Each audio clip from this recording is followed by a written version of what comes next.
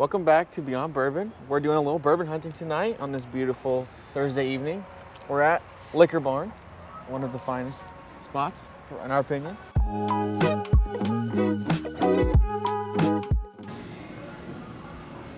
I'd also really want to try the Bond and Lillard. I have too. This is still tempting. It's Knob Creek 18. $182. Apparently, it's not great. And we don't love Knob Creek 12. That's the issue. No, I like the high shelves in here. Yeah. It makes it feel like I'm just like immersed in this bourbon world. The other one has like the low shelves They are that like, go up to they here. go up to like here, yeah. Yeah. You go to single barrel, like one of the best, constantly findable single barrels. Yeah, Would you agree with that? great value.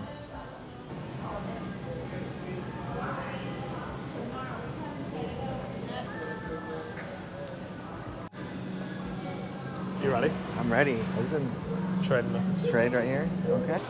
Jared got me something. I got him something. We're basically just guessing what it was. We saw all the bottles, so we kind of know roughly. We did a glance. We glanced. There was quite a few bottles too. There was. I was smelling it when we came way over here. It smells kind of good, but I kind of get a little stinkiness to it. A little like cheese almost, which isn't what I like in bourbon necessarily.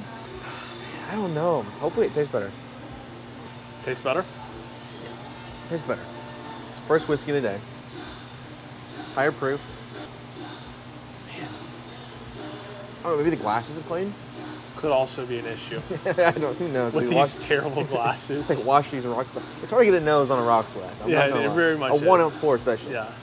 It smelled like when I was smelling it on the way over here, very caramely almost, but like with a moldy note to it. Mold. Yeah. It smells like mold and cheese, and kind of looks like the like blue cheese, like not like Gouda or something. I've never smelled anything like this before either. It does taste pretty good. It is kind of lacking flavor for as high of a proof it is. Yeah. Like it's proofy, and it's kind of like sweet. I don't even know where to start. Is this some Bardstown? No. No? Close?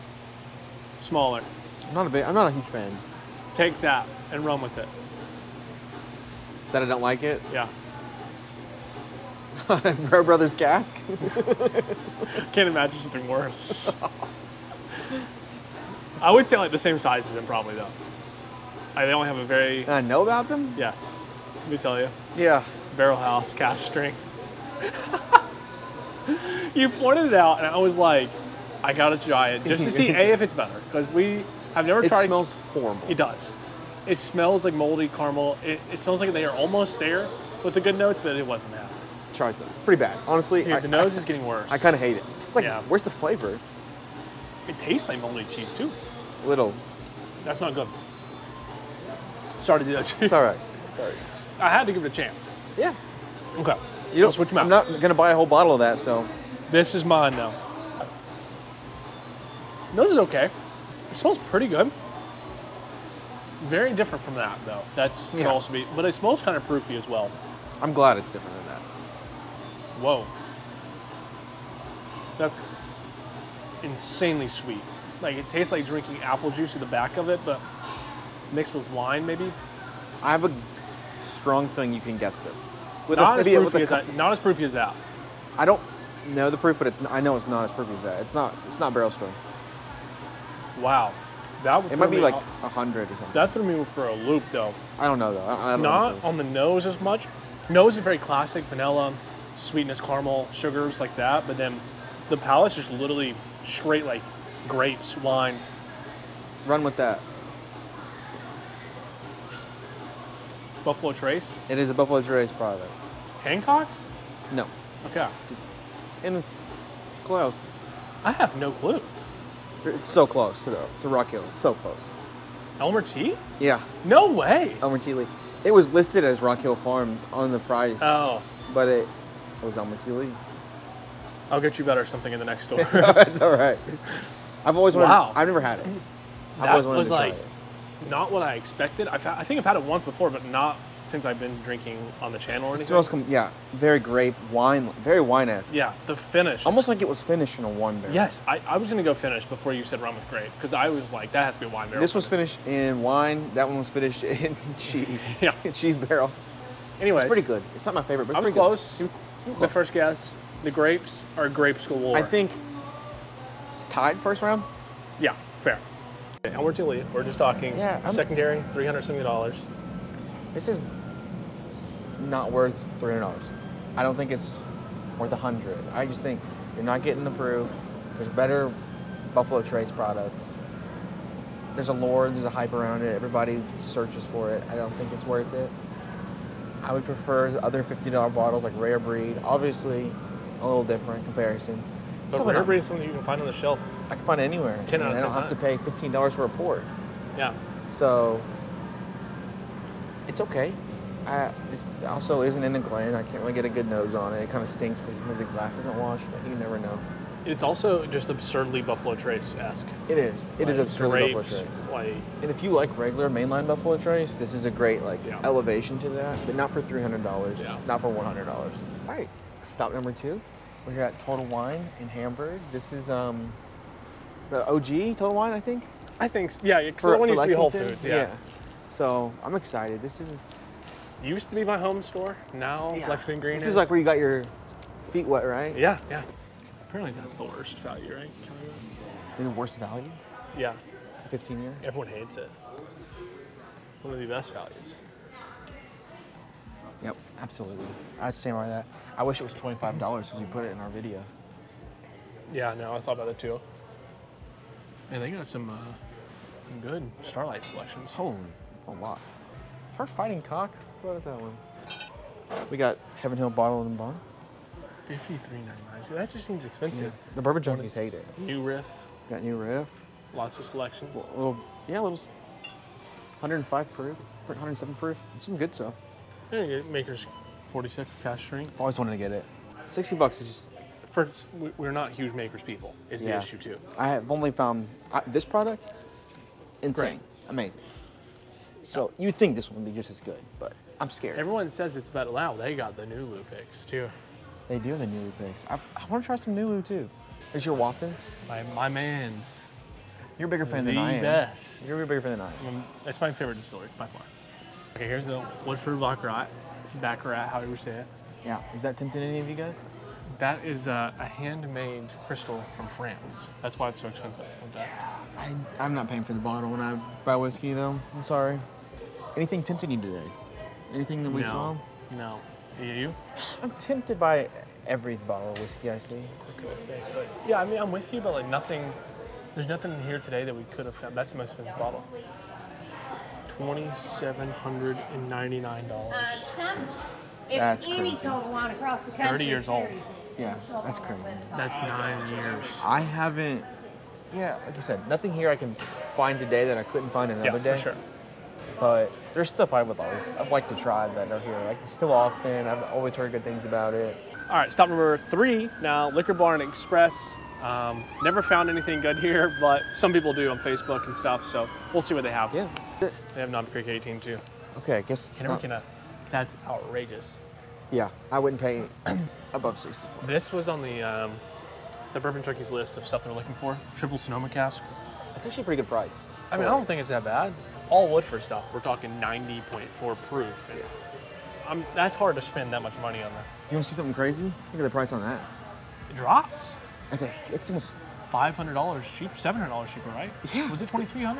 Yeah.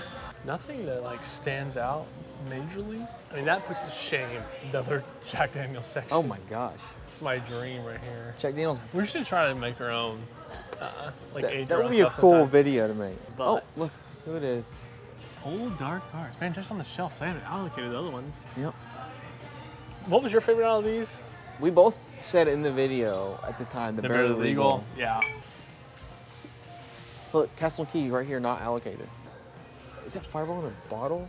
Collector's Edition Fireball. So we're 0 for 3 now. 0 for 3, yeah. Nothing insane, but like, I think a lot of people will be surprised by like what we just have regularly. Like, we don't. Oh yeah, I think we don't have anything special, but if you were not from Kentucky, you would be surprised. You'd be like, wow. Yeah. Minis. Minis is a great way to try stuff. I feel like they just put junk in it though, and it never tastes good. Like I almost had to spit out a Maker's Mark, one of those. Which really? Yeah, I really couldn't drink it. 140 here. How much? It was like 120 somewhere else, 129, right? Hey guys, sorry our mics have died for this part, but this is the 4th stop we had for the day. This is Liquor Barn in Beaumont, Lexington.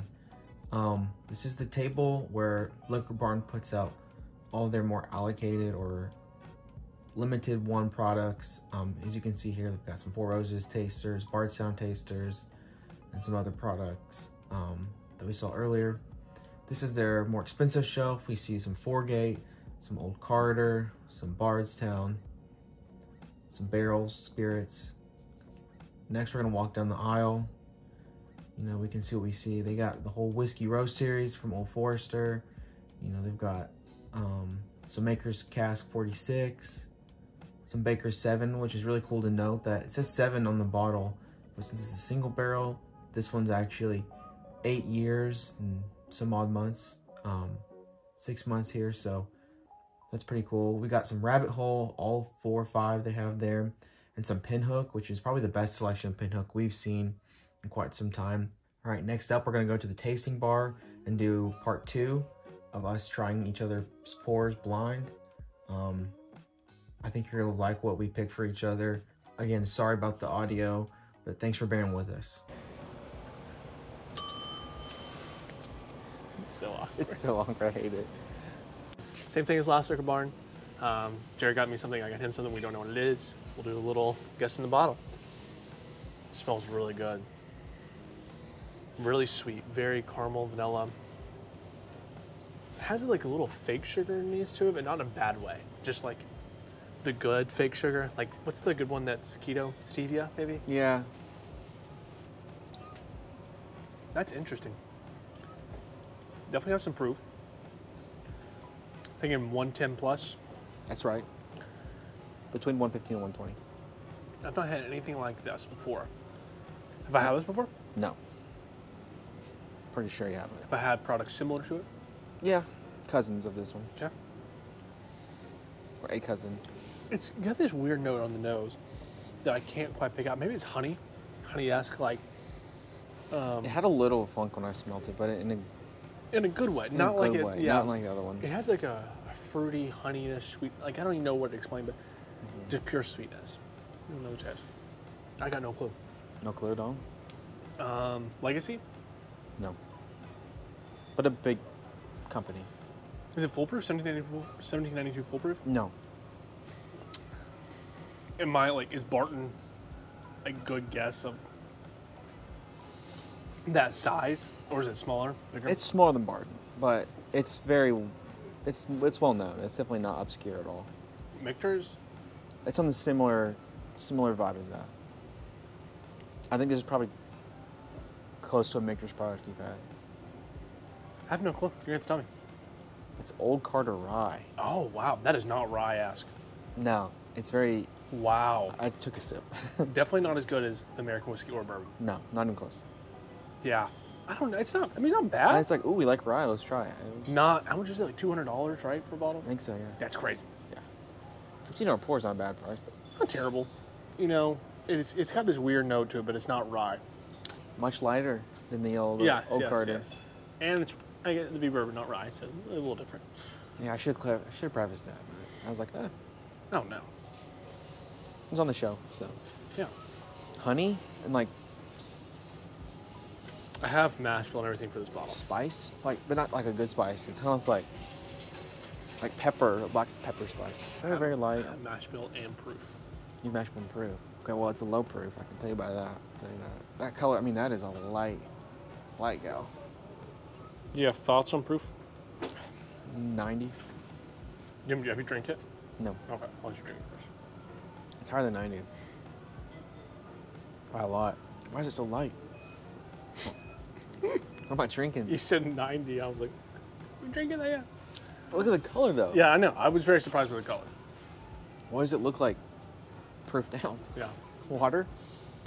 It's pretty good. I don't know, 110 proof, Very close. 111. 111. You have some mash bill? It's not super bourbon-esque, some kind of spicy. I said spicy earlier. Is it high rye? Yes. No. It's a high rye bourbon because you said it was bourbon already. That's actually what's on the bottle is high rye bourbon. That's why I told you because I didn't know this. Do what I know is this bottle I've had. You've never had the bottle, but you know about it. I know about it. Got something similar to it? No. I got a lot of honey. Exact mash bill is 65% corn, 30% rye, 5% malted barley. You need any guesses?